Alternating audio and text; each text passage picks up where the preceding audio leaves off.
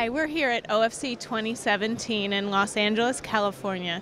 We're here with Dr. Meint Smit from Eindhoven University in the Netherlands.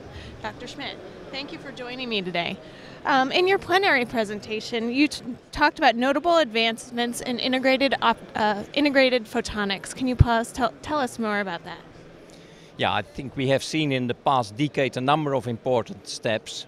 In Europe, first important step was that around 10 years ago, in 2007, we saw that there was serious industrial interest in introducing the foundry model in photonics. But at that time we had nothing, so we had to develop the processes, we had to develop the design kits and set up the whole ecosystem. So we started with that.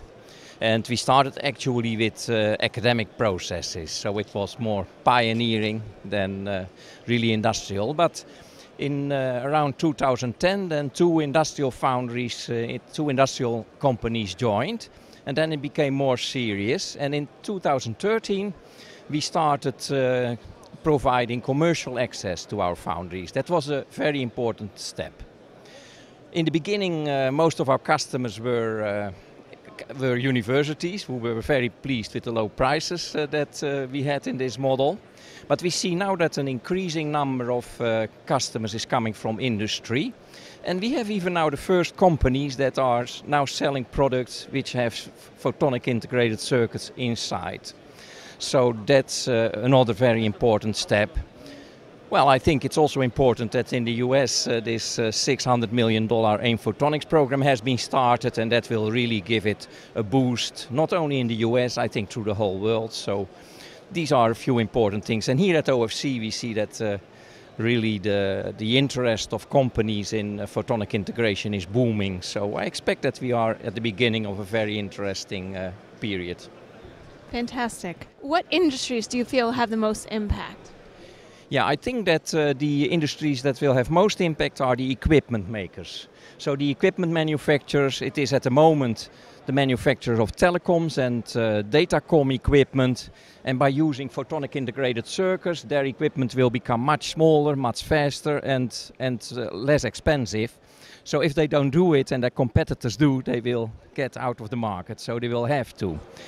But it will also happen in other fields. We see that in the fields of sensor applications, there is also an increasing number of companies interested in applying these photonic integrated circuits. Another important one where there's interest is in the car industry. You know these Google cars with the big instruments on top that look around for people and obstacles. Well, if you use photonic integrated circuits, you can make these instruments, they are called LiDARs, you can make them much smaller. So there's also great interest in the automotive industry for using photonic integrated circuits. And I can also mention medical applications, so for measuring malicious tissue in your skin or in your arteries, photonic chips can do an interesting job. So I think there's a lot of impact, mainly in manufacturers of all this kind of equipment, which will get better, smaller and cheaper. Dr. Smit, what excites you about your work today? Yeah, well, what is most exciting, I think that we are just at the very beginning of a major development. We are at the point now where microelectronics was 40 years ago. And see what happened to microelectronics. It is everywhere. You cannot imagine what the world would look like without microelectronics. And in photonics, we are going to see a similar development in the coming decades. So I think it's really an excellent time for young people to step in and to join this exciting development.